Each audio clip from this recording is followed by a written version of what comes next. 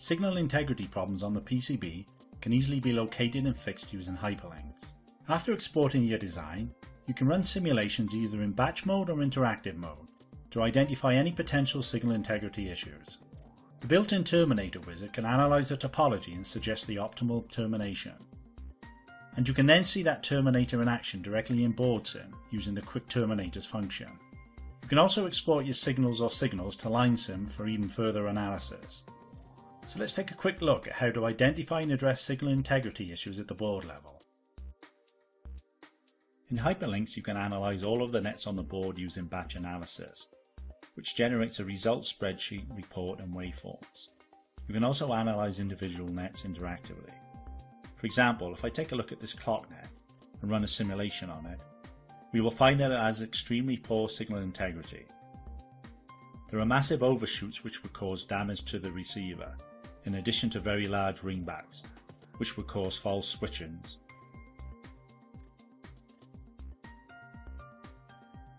In order to address problems like these, HyperLynx has a Terminator wizard, which automatically identifies the proper termination for a net.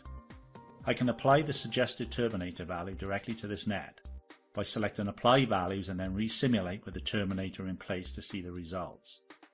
The results are very dramatic. What was a horribly distorted clock signal is instantly cleaned up with the addition of the series termination resistor. Since the terminator was added in BoardSim on a completed layout, the terminator added to the simulation is what was referred to as a quick terminator.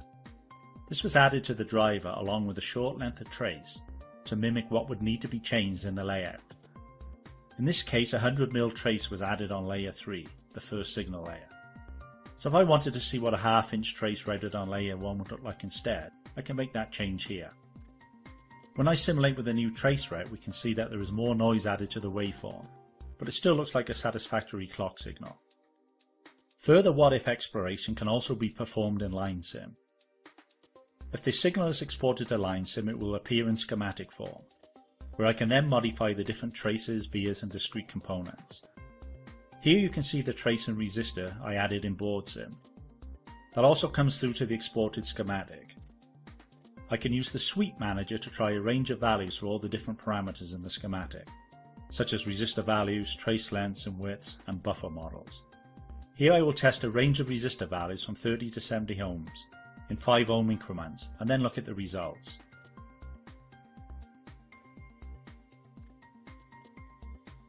In some cases it looks like the timing margin is greatly reduced on the falling edge. If I zoom into the area around the lower logic threshold, around 800 millivolts, we can see that a resistor value around 35 ohms will have very little impact on our timing margins. However, if I scroll down to the area around 0 volts, I can find the resistor values which will give us near zero overshoot. It looks to be around 55 or 50 ohms. By sweeping different resistor values, I can find a value that gives a good balance between timing margin and overshoot. Now you've seen how easy it can be to eliminate signal integrity issues from your design, you can appreciate how HyperLynx can give you the confidence that your design will be done right the first time, saving you valuable time and money in your design cycle.